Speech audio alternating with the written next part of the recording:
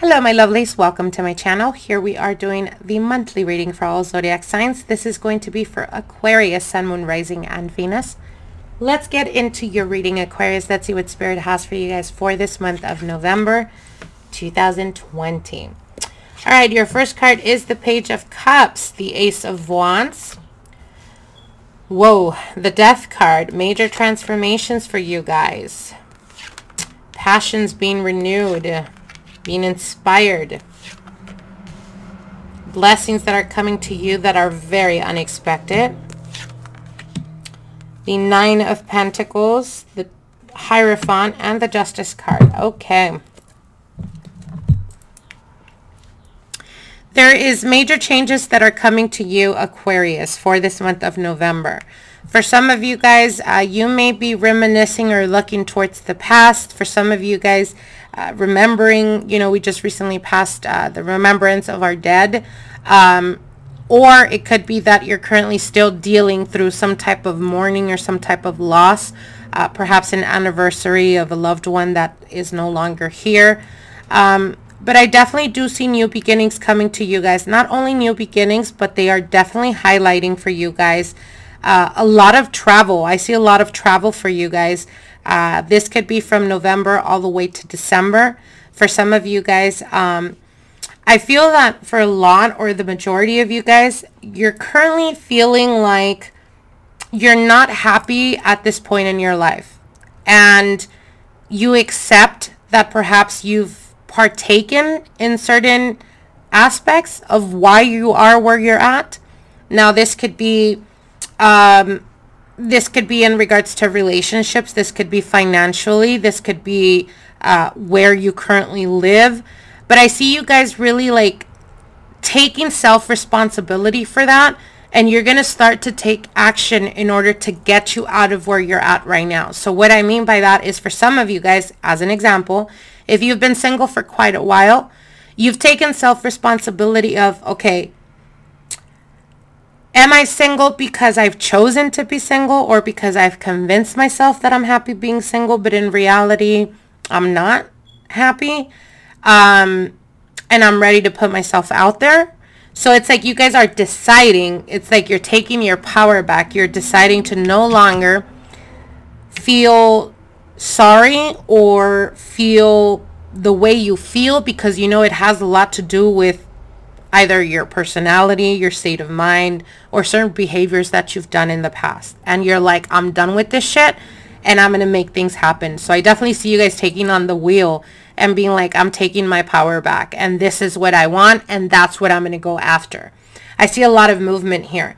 We have the Ace of Wands, which is passion and desire being ignited. With the Death card, it's transformation, but it's also, it's going to take you the release or the end of an old pattern or old behavior or way of thinking in order to get you out of the unhappiness that you're currently in. And taking ownership or power of that and self-responsibility with the Chariot card, you take your power back. You become stronger. You become more confident. You're taking the steps that are going to take you towards the happiness or the joy that you've been seeking or wanting. For some of you guys, I see marriage. So for those of you guys that have been dating for quite a while, I definitely see marriage around the corner. I see engagements for some of you guys.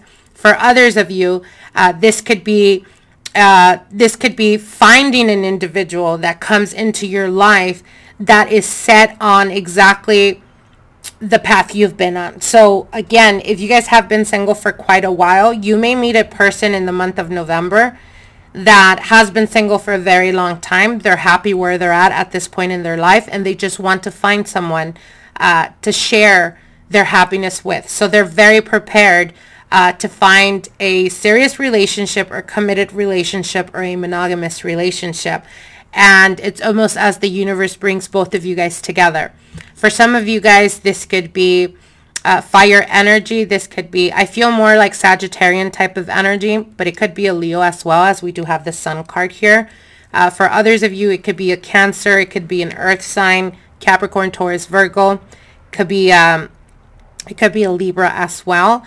But I feel that the Justice card plays more of the universe. This is your karma and it's positive karma that's coming through for you guys, and balancing the scales, being able to manifest the type of life you've been looking for. Again, here's the thing. What they're telling you for this month is, Aquarians, stop sitting on your ass. Do what you have to do to get what you want. Like, stop for a moment. Disconnect from your ego. Disconnect from other people have done me this way, and that's why I am the way I am now. Like, disconnect from that for a moment and really analyze and think, are you happy where you're at this point in your life? And if the answer to that is no, what Spirit is telling you is that now is the time to make shit happen for you. How do we do that? We take self-responsibility. We pull away from ego, and we allow ourselves to open up, to put ourselves out there. And when you do this, when you shift this perception or this state of mind that you've been in for quite a while, opportunities start to flourish all around you.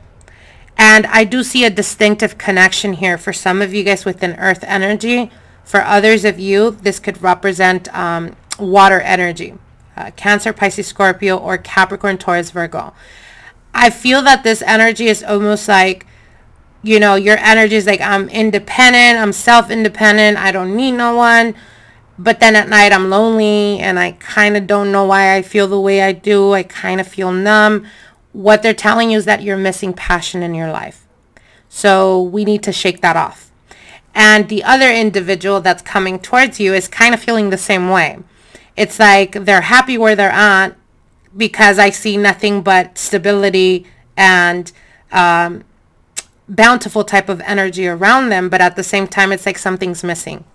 And what that is, something, is you, Aquarius. So put yourself out there and really, you know, take advantage of this energy, because once we take self-responsibility, whatever it is, whatever behavior it is, when we take self-responsibility, we're taking our power back. And then you take the active role of taking steps towards what you want and not feeling like you have to apologize for going after what you want, even if other people don't agree. And why the reason I say that is, for some of you guys, I do see a lot of travel. And it may be that you're traveling to see this individual that's coming through. For others, it could be that the other individual is coming through. So for some of you guys, this connection could be from a distance. And people may have something to say.